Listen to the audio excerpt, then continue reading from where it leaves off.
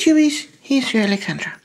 In the last episode of Bloodthirst, I showed you how to basically paint a Blood Angel Space Marine with the lowest amount of time put into it. And here's the result. I added now here the bolter hole and painted the base, and now he's ready to play.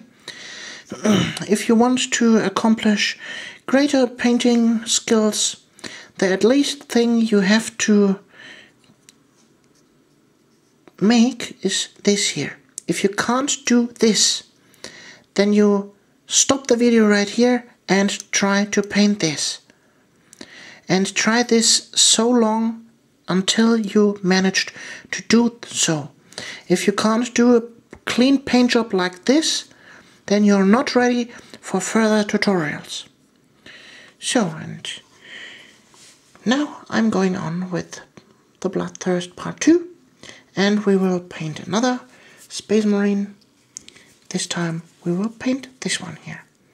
I previously have painted him, primed him in white, and now we're going to paint him. And the first thing we need to do is to base coat the miniature. And for that purpose we are using Macrite Red and Black. Well, I have pre-mixed them in another pot. Here you can see the actual color. It's a very, very dark red, but it is good coverage.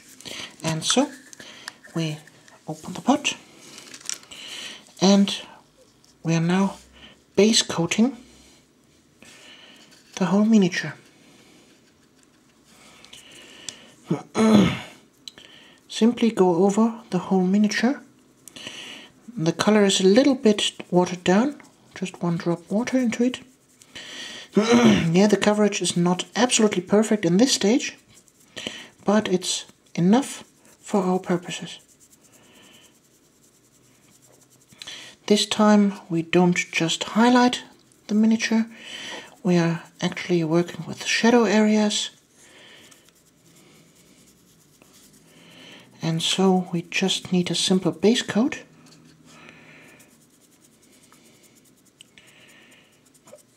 And we slightly paint it on. So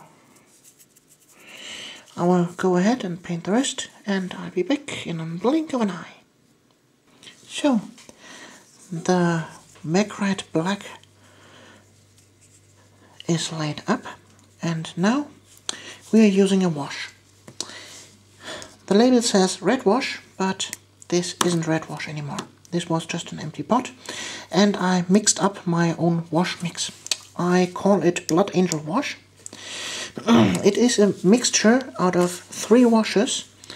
1 part Badab Black, 1 part red wash or Baal red wash, and 1 part Devlin Matte. It's basically a dark brownish reddish color, and here you may see it, or you can paint it here. That's the color. And now we are simply inking the whole model. You must be sure that the whole miniature is dry before you apply the wash, because if the color is still wet underneath, it will mix up with the wash, and you see then the white undercoat underneath. That's not so good. So what we are doing here, or try to do, is to get first a nice even undercoat for the next red layers we are applying, and secondly we want shadow areas. So that's really easy to apply. Just take an old brush and blob it over it. So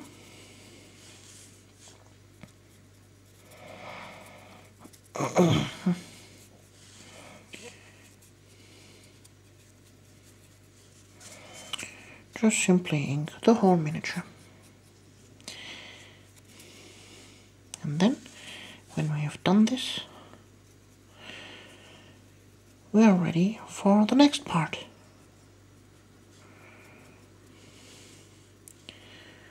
But I think this I will put up in the next video, so I will split up this here again, because YouTube won't allow me to put up too long videos.